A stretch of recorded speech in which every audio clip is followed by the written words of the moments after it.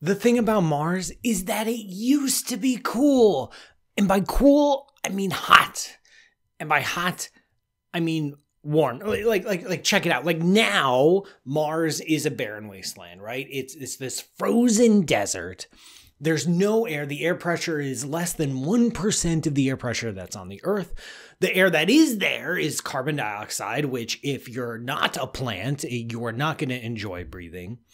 It is covered in this red dust that is ground so fine it's like talcum powder, and it gets everywhere and it sticks in things and it's very annoying. The average temperatures are like below 100 degrees, whether it's Celsius or Fahrenheit, it doesn't matter. It's just freezing cold, right? The gravity is only a fraction of that on the Earth. The amount of sunlight you get is only a fraction of that in the Earth. It's just miserable. But Mars used to be better.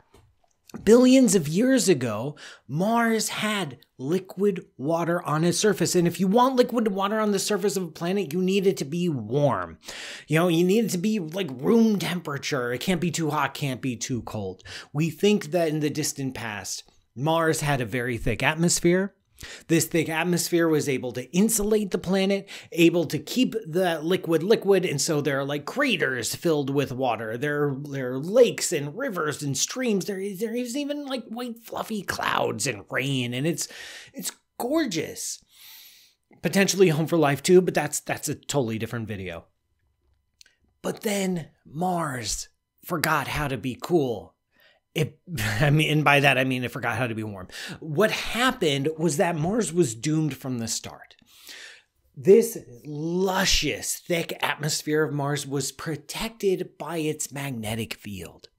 The magnetic field of a planet like Mars or like the Earth protects the atmosphere from the solar wind. The solar wind is this stream of charged particles that are constantly emanating from the sun. You can't get away from it. It's so annoying. But the magnetic field will block or deflect all these charged particles. But without the magnetic field, those charged particles can just hit the molecules of the atmosphere and just zing them out into space. And once Mars lost its atmosphere, there was nothing to keep a lid on things, and so the oceans boiled, and then it dried up and died. And the reason Mars lost its magnetic field was that it was small enough that its molten core eventually solidified. The molten core in the Earth is what's responsible for generating our magnetic field, and the same thing happened on Mars until it didn't. And because Mars was so small, it cooled off, lost its magnetic field, lost its atmosphere, lost its water. So now, as we're looking ahead and wanting to visit Mars, say hi to Mars, step foot on Mars, colonize Mars, we're wondering, can we terraform Mars? Can we transform Mars to be more Earth-like? Can we bring Mars back to its former glory? It was awesome 3 billion years ago. Can it be awesome again? So what we need to do if we want to terraform Mars is two things. We need to raise the temperatures way higher than they currently are. And we need to increase the air pressure so that we can actually walk outside without a vacuum, without a spacesuit or a Mars suit, so we can bring in more oxygen so we can breathe it. So it's just not a disaster every time you go outside. Thankfully, these two things can go hand in hand. As you increase the air pressure, you can increase the temperature, and as you increase the temperature, you can increase the air pressure. This works because of the greenhouse effect. And it turns out, by complete accident, humans are really, really, really good at warming up planets. Whoopsie, like we didn't plan that, but it turns out we can. All you have to do is dump a bunch of carbon in the atmosphere. If you dump a bunch of carbon in the atmosphere, it warms up the planet. Now with the warmer temperature, if there are any ices hanging around, those ices sublimate and become a vapor, which add to the greenhouse effect, which add to the air pressure, which add to the temperature, and then the cycle continues. So we've done it with the Earth. We got a lot of practice, a couple centuries worth of practice. Maybe we can do it on Mars. Now, when we look at Mars, and we look for, are there any ices available? Is there any frozen greenhouse gases, greenhouse ices, I guess you would call it, that we could liberate to get this process started? And by far, the most amount of Greenhouse gas is carbon dioxide, which is locked up, especially in the southern polar ice cap of Mars. The southern polar ice caps of Mars is cold enough that there is water ice there, but there's a lot of dry ice, this frozen carbon dioxide. There's also a bunch of carbon dioxide in the crust, just underneath the surface and pockets here and there. So if we can get things started, if we can warm up the southern polar ice cap and get it to release the carbon dioxide in the atmosphere, we can increase the pressure, which will increase the temperature, which will accelerate more warming. And then, we just have to wait a few hundred years and then Mars will be decent.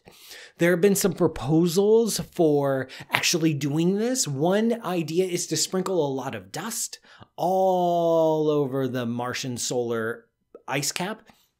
This reduces its reflectivity so it absorbs more heat from the sun and starts evaporating into the atmosphere. Another proposal is to build a giant mirror, like seriously, like a giant space mirror. It sounds like something from a sci-fi movie, from a supervillain, but no, it's a real thing, and shine it onto the southern polar ice cap to get it melting. And then as the planet warms, more of the carbon dioxide in the crust releases, and then you just have to wait and do that wonderful greenhouse thing. I got some bad news for you. There isn't enough carbon in the polar ice cap or the crust in order to really do anything interesting. I'm sorry, we used to think there was a lot more, but now we know that there isn't all that much. If you were to release all the carbon in the polar ice caps, all the carbon in the crust, like every molecule of carbon dioxide and water vapor that you can find and release it into the atmosphere, it will increase the air pressure of Mars from around 1% of the Earth to around 2% of the Earth. And that's it. That's it.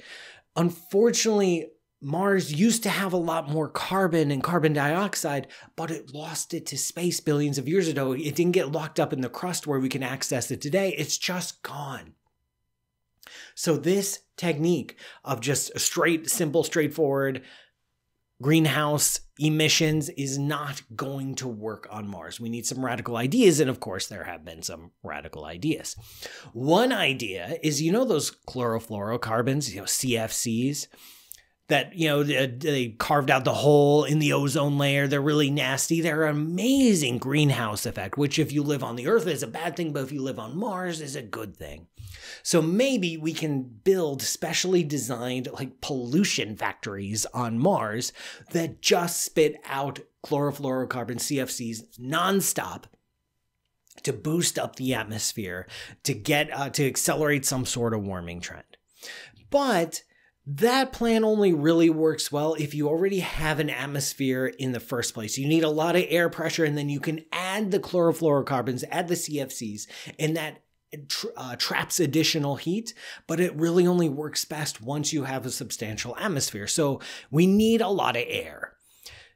Carbon dioxide isn't going to do the trick because there isn't enough of it on Mars. But then we look at Earth. What is our atmosphere? Our atmosphere is mostly nitrogen.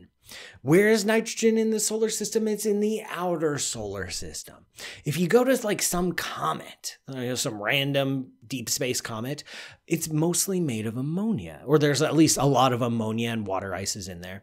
And if you drag that comet in and then slam it into Mars, all that water vapor, all that ammonia gets released into the atmosphere because, big giant explosion.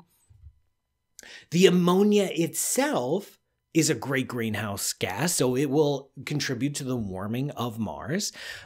And then as ultraviolet radiation from the sun hits the ammonia, it disassociates and becomes nitrogen. Nitrogen is released, so it leaves behind this nitrogen. So maybe a combination of a bunch of comets slamming into Mars with CFC factories can do the trick of boosting the Martian atmosphere. But you're going to have to deal with a major issue, and that's the lack of its magnetic field. You got to rebuild its magnetic field if you want to protect this atmosphere. If without the magnetic field, every molecule of carbon dioxide that you put up there is just going to get blown away by the solar wind. And then what's the point? So to do this, you need to protect Mars, and you need to protect its atmosphere as you're building it. So we need a magnetic field. Two proposals that I've come across that I think are pretty wild. One proposal is to run a giant superconductor all the way around the equator of Mars and use that to generate a very strong magnetic field. You just run a current through that giant superconductor, and you need it superconducting so that it can be nice and cold with very, very little resistance. And this way it doesn't just melt as soon as you turn it on. And so it can generate this massive current running around the equator of Mars, and then that will generate a magnetic field that will protect the atmosphere. Another way is to put a electromagnet, I know I'm showing you with my hands, but it's actually very, very large. A large electromagnetic at the Lagrange point between the sun and Mars, so that it generates its own magnetic field, and it's like a magnetic shield sitting out there in space, and then any solar wind particles simply get deflected and go around Mars without touching it. So this is what you need to do in order to protect the Martian atmosphere. Is this possible?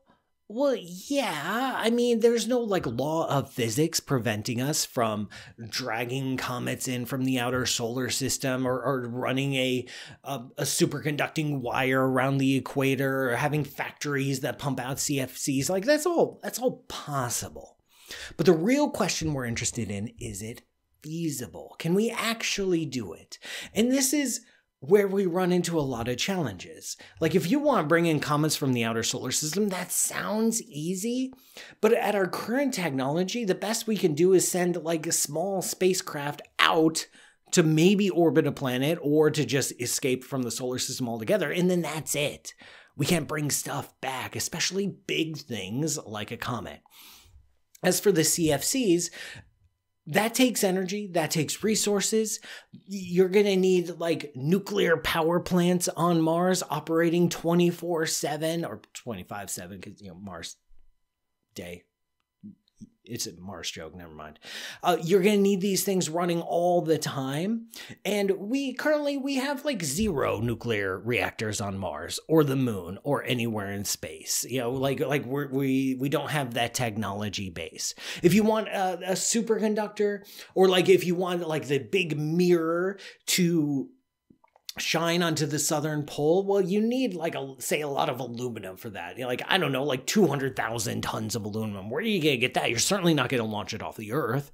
We don't have 200,000 tons of aluminum to spare. You need to mine it in the asteroid belt and then bring it to Mars. And I haven't even gotten started on the whole discussion about oxygen, right? Oxygen is, it's one thing to have an atmosphere. And if the atmosphere of Mars was 6 to 10 times more than it currently is, you could walk around without a vacuum, without a pressure suit, without a spacesuit, and that'd be kind of cool. But you would still need an oxygen mask. You would still need to breathe oxygen. Getting oxygen on Mars is going to be a very, very long process. We can't just bring it in. We either need to manufacture it or figure out how to get a bunch of plants going on there. But again, it's not impossible. So I'm not going to sit here and say, we'll never terraform Mars. But I am going to say it's going to require much more energy, much more resources, and much more time than you might naively think. It's one thing to say, we'll just bring in some asteroid or some comets, and then we're going to do the superconducting wire, and then look, terraform Mars. No, this is a centuries long process. It's going to take centuries before we can even start the process. It's going to take centuries to finish. And then the Mars that we get might or might not be worth it. It might be slightly less miserable, slightly warmer, slightly wetter. You still need an oxygen mask to go outside, but okay, I guess that's better. And maybe in 2,000 years, we can walk freely on the surface of Mars, which, if that's your dream, more power to you. But as for me, I'm not holding my breath. It's another Mars joke. Thank you so much for watching. Go to patreon.com/PMSutter to keep these videos coming. And share, and subscribe. And I'll see you next week.